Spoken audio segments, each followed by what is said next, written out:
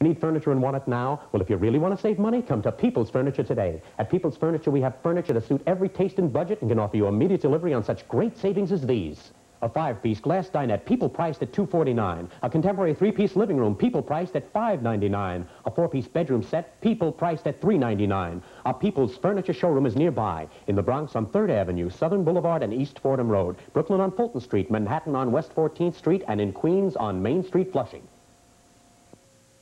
I'm Cy Sperling, president of Hair Club for Men.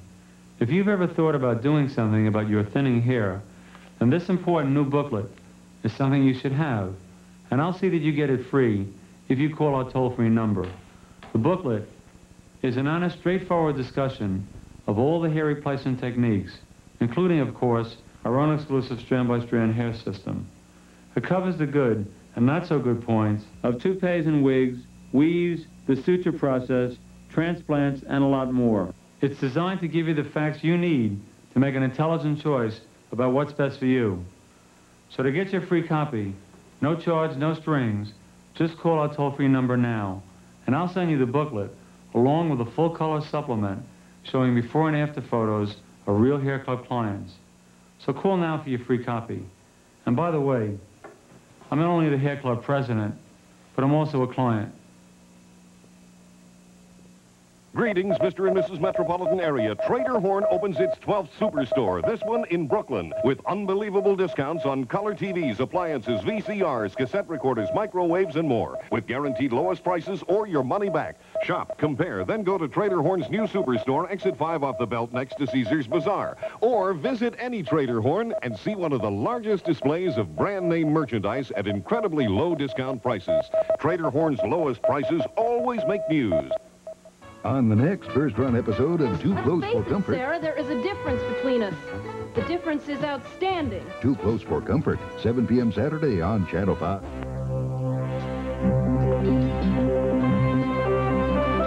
Good morning. This is Tom Gregory with late news headlines, sports, and the weather from the Channel 5 newsroom. The international headlines. Both houses of Congress have united in condemning the use of U.S. funds to mine Nicaragua's ports. The House has passed a non-binding resolution that's virtually the same as one approved by the Senate earlier this week. The two measures say no more American dollars should be spent on mining Nicaragua's waters. Before the House cast its vote, sources in Nicaragua reported there were many casualties in the explosions of mines, not in the ports, but near the border with Honduras. The sources say the mines blew up 3 military trucks. The statements are the first, claiming that anti-Sandinista rebels have started mining roads in Nicaragua, in addition to the offshore mining. The head of Nicaragua's army, though, says the mining of his country's harbors apparently has stopped. The Sandinista Army Chief of Staff says 18 mines have exploded in the past month, some of them damaging commercial freighters. In the past few days, though, he says traffic through Nicaragua's ports have been unimpeded. The House has abandoned efforts to funnel an emergency appropriation to El Salvador's government. The White House had claimed the money is needed desperately to combat leftist rebels. Sources in Israel say the hijacking of an Israeli bus has ended with the deaths of 2 of the 4 hijackers. Israel's military command says Arab guerrillas had held 35 Israelis aboard the bus hostage as they forced the vehicle to speed toward the Egyptian border. While the bus was on the occupied Gaza Strip, Israeli troops shot out the tires and later rescued the hostages by storming the bus. Tens of thousands of angry steelworkers were set to march through the streets of Paris today in a protest against a government plan to slash jobs in money-losing smokestack industries. About 2,500 police were deployed around the French capital to prevent violence during the march, which was expected to draw an estimated 40,000 steel workers. These top national stories. We pick up, repair, and deliver is Commander Robert Crippen's new motto for the Space Shuttle. The Challenger is scheduled to return to Earth this morning at 7:09 Eastern Standard Time at the Kennedy Space Center in Florida. The landing will end a momentous week in which the shuttle's crew plucked a broken satellite from space, repaired it, and put it back in orbit in A1 shape. The special prosecutor investigating Attorney General designate Edwin Meese is getting a look at documents from another probe. New Jersey Democratic Congressman Donald Albosta says materials from the House probe of the transfer of Carter administration papers to the 1980 Reagan campaign are being given to prosecutor Jacob Stein. The panel investigating the Carter papers voted Thursday to grant Stein's request for all documents that relate in any way to Meese. The House Armed Services Committee wants to chop a record $19 billion from President Reagan's proposal for defense spending. The panel has endorsed a defense spending increase of 6% after inflation. In the Senate, lawmakers were working through the night on a bill to lower the deficit through a variety of tax increases. A similar measure, one that includes a tax hike on liquor, has already been okayed by the House. But at last count, at least 57 amendments had been pending on the Senate bill, making it unlikely that the Senate would vote on the measure before today. Many of the large airlines are among the at least 44 carriers whose safe operation transportation officials say they're concerned about. The officials refuse to name any of the carriers, but say that some concerns were raised during an inspection blitz of the airline industry. The officials also stress that the problems being examined generally are not of such a nature to pose an immediate safety hazard. Bridges have been washed out and roads closed in many South Dakota towns by lowland flooding that's threatening a dam. 5 days of off-and-on rains took their toll Thursday, causing swollen streams to jump their banks. Analysts say figures on wholesale inflation due out this morning should show an increase of several tenths of a percent over the previous month. That's much faster than the rate for most of last year, but far less than the levels of 1979 and 1980. Striking Las Vegas hotel workers are planning to march up the Strip this weekend, led by farm union head Cesar Chavez. The strike by 17,000 workers is prompting some resorts to set special bargain rates to lure guests. Federal health officials say at least 12 premature babies have died after being given a new intravenous vitamin E supplement. The government says the supplement, E-Ferrol, is being recalled. These local items. Suspended schools Chancellor Anthony J. Alvarado, facing 3 criminal investigations and fighting for his job, has been subpoenaed to testify at disciplinary hearings set to begin next month. An attorney for the Board of Education disclosed the subpoena Thursday while announcing that another allegation of misconduct has been lodged against Alvarado. The new charge alleges that Alvarado and his family took a young Board of Education employee on vacation with them last summer to serve as babysitter and run errands. When they returned, the board alleged, Alvarado arranged for the babysitter to be paid by certifying that the youth had performed Board of Education work. Meanwhile, sources close to the case at a Brooklyn federal grand jury has begun probing Alvarado's activities, including his private life, his actions as chancellor, and previously as superintendent of School District 4 in East Harlem. Alvarado is also under investigation by the Brooklyn and Manhattan district attorneys. 2 federal agencies are investigating claims by the New York City Transit Authority that 851 Grumman buses it removed from service 2 months ago are unsafe. The General Accounting Office, the investigative arm of Congress, had technicians at the Brooklyn Army Terminal earlier this week, Republican Guy Molinari of Staten Island said Thursday.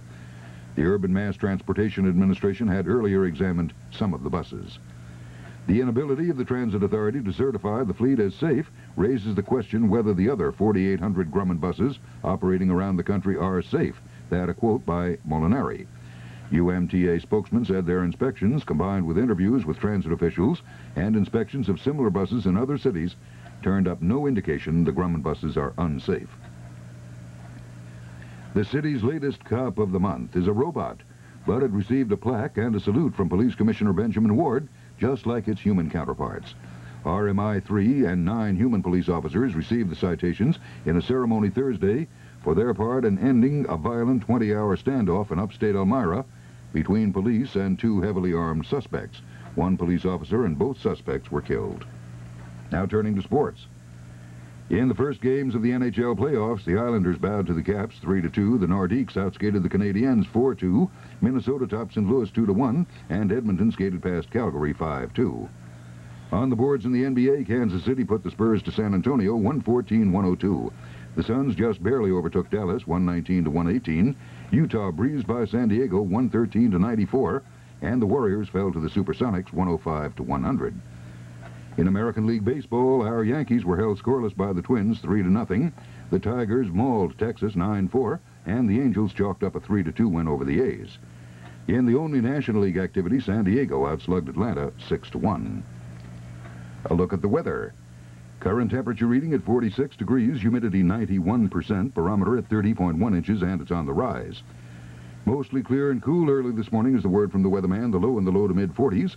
Later today, some sunshine followed by increasing cloudiness, mild with a high 60 to 65. Saturday, cloudy and cool, some drizzle at times, with a high temperature again 50 to 55. Repeating the current reading, 46 degrees. And there you have the late news headlines, sports, and weather from the Channel 5 newsroom. Good morning, Tom Gregory reporting. When the world should all be sleeping and a melody comes creeping, it's no cabaret, but the milkman's matinee. They say that New York is the city that never sleeps, and we're just getting warmed up on America's original all-night music show. This is Marty Wilson with a personal invitation to turn on that radio for the Milkman's Matinee on WNEW 1130 on your AM dial. WNEW, where the melody lingers on. On the next first-run episode of Too Close for Comfort... Sarah, there is a difference between us. The difference is outstanding. Too Close for Comfort, 7 p.m. Saturday on Channel 5.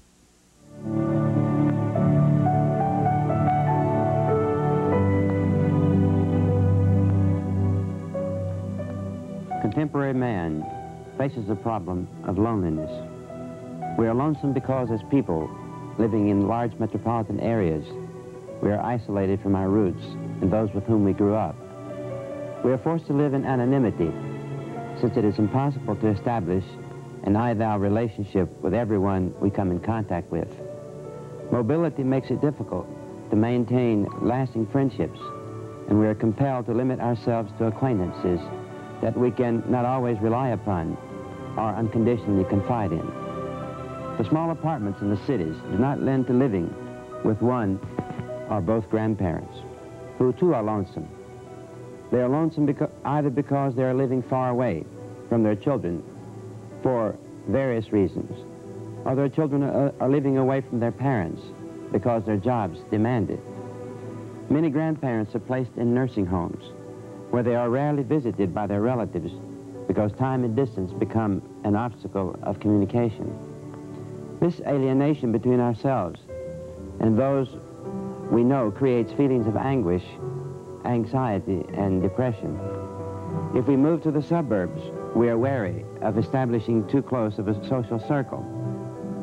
The high cost of living makes it limit our social contacts with our neighbors or friends because of its demands. We are victims of the 20th century, victims of a technological civilization that has reached staggering heights of scientific progress, but fallen to abysmal depths through its infinite problems that we can neither solve nor cope. But it isn't only the senior citizens and the parents who experience this alienation from their fellow man. The children likewise suffer from a lack of peer acceptance for various reasons and feel a void in their lives. They have, like their parents, become class conscious and race conscious. The loneliness becomes more acute when the mother and father are divorced, are working, and neither parent is home to greet them when they return from school or play. The loneliness is so pervasive that children abandoned in institutions die before they reach their first year of age, when no one is there to comfort them when they cry or to hold them in their arms. All of us, I am sure, have experienced this loneliness and estrangement in one form or another during the course of our lifetime. That is one of the reasons that contemporary man needs God in his life today as a source of strength and reinforcement more than ever before. We cannot easily turn to our relatives in time of crisis if they are not there. We cannot turn to our friends if in reality we have none. We cannot so much as rationalize or rely on positive thinking if everything around us looks so irrational and negative. We can, however, turn to the Lord, who is a part of our psychological makeup, whether we realize it or not. As Aretas, the Stoic philosopher, once said, who was quoted by St. Paul, "In him we live and move and have our being." We don't have to be alone in this world or be led to despair or contemplate suicide when God cares so much for man. He wants to visit us in our trials and afflictions. He came to heal the brokenhearted and give us that peace that passeth all understanding. All he asks of us is faith. Faith in the Lord Jesus Christ, the Son of God, who said, "Greater love hath no man than to lay down his life for his friends. If God, then, is our friend, we never have to fear of being alone. Thank you.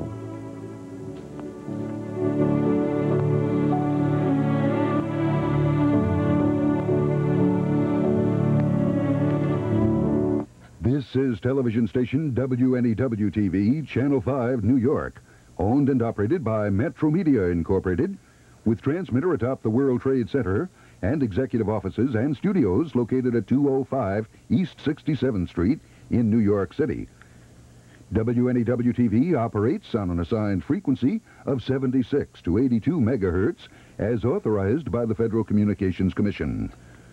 Some programs and portions of programs presented by this station have been recorded.